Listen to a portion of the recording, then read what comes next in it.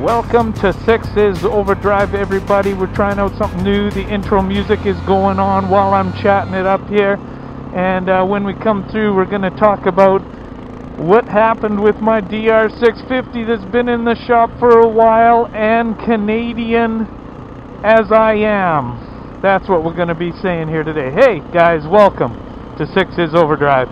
You know what? I brought my motorbike in to the shop. The last motovlog I did, of course, you saw that I was putting my bike into the shop so we could get some carb issues sorted out. It's a little bit better, guys. We up-jetted, and I can feel crispness for sure, but it's not 100%. My mechanic told me right up front, he said, man, it's the carb. You know, they have some kind of thing for dirt bikes where it opens up a rod and pumps it in, he said, but I asked him if I could get that, and he said, no, that would be a whole different carb. This one doesn't have the capability. This one doesn't even have a needle adjuster on it, apparently. So anyway, guys, it's definitely running better. It's got some good crispness. It feels nice and powerful, but you still have to ride it kind of aggressively to get some power out of it, which is a little bit unfortunate. You know, it was just about $100 to get everything. Oh yeah, it's got a lot more snap off the bottom though, guys. Yeah, there's definitely, it's got a little bit of a lag right at the bottom end. Kind of sucks, but oh well.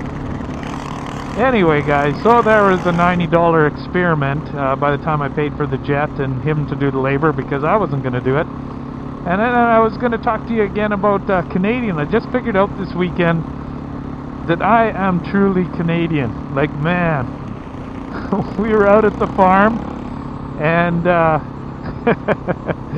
guess what we were harvesting out at the farm?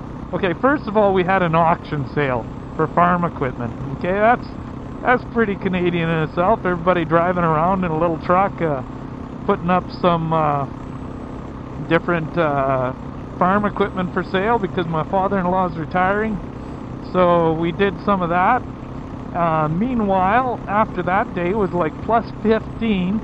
Well, the next day we woke up to a lot of snow, which is very interesting. You know, we're a couple days away from Easter, and there it is, just snowing like crazy. Another big Canadian event.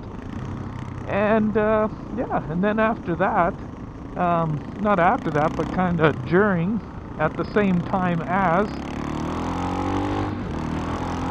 we were harvesting sap. That's right, we tapped some maple trees, and we were making some maple syrup, some Canadian maple syrup, talking to the moose, having some maple syrup. Yeah, it's kind of fun. Kind of a fun little thing we started doing at the farm. We get like, get maybe 5 or 6 jars out of it, and we tap the trees. You got to do it at a certain temperature when it's kind of, you know, about, you know, so it's -degrees at night, so maybe, you know, 2 to 10 degrees below during the night, and then during the day it's got to be plus temperature so the sap runs. And then you put it in these little, we've got it rigged up so we've got the little taps, and then we hang one of those 4-liter jugs of milk off it and attach it to the tree like that. And then it just drips into that, and when it gets about half full, we take it down, put another jug up, and we put it into a big pot and we boil it, because like, it's very diluted when it comes out of the tree. You got to dilute it down 40 times to get sap. So in other words, you know, you got like a half a pail, and you just end up with like this much at the bottom of the pail by the time you've boiled it all up. But you know, every year we've been getting like 5 or 6 jars of maple syrup, which lasts all of a couple days here in the land of the north.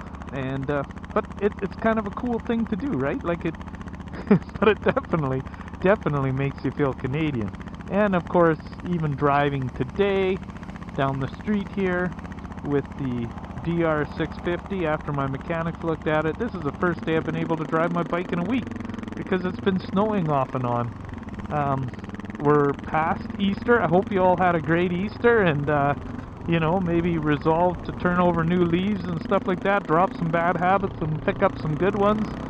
I know some of you think of that as New Year's, but I honestly think that this is a good time. Spring, it's a new season, it's new beginnings, all that kind of stuff, especially if you're part of the Christian faith with the new beginning thing. You know, I hope you all, the way you enjoyed Easter, I hope you enjoyed it to its fullest. So anyway, guys, that's what I came to tell you. Still cold out here, and we're past Easter, and we're just getting rid of some of the snow here. It should be gone by the end of the week. It's going to be 15 degrees, so expect some more motor vlogs. And in the future, I might be putting something up here to review what I think of having a like a Android versus an iPhone, you know, since a lot of us are using the GPS systems and stuff for our motorbikes and for phones and for systems like Cena's, how everything works out for your motorbike, whether you should have an Android or a iPhone, iOS. So anyway, guys, this is Overdrive, and I'm reminding you to share, like, comment, and subscribe. As always, it's been fun talking to you, and I hope to see you soon. This is 6 is Overdrive. Bye-bye.